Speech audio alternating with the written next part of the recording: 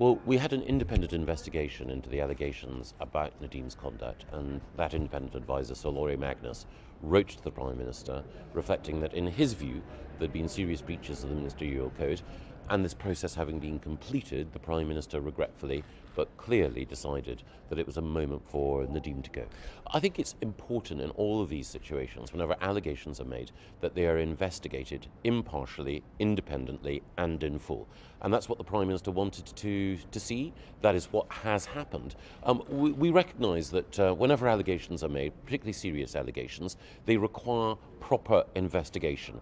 We don't want a precipitate rush to judgment, but we do, once all the facts are laid out, need decisive action, and that is what the Prime Minister has given today: decisive action, but only after a full and proper investigation.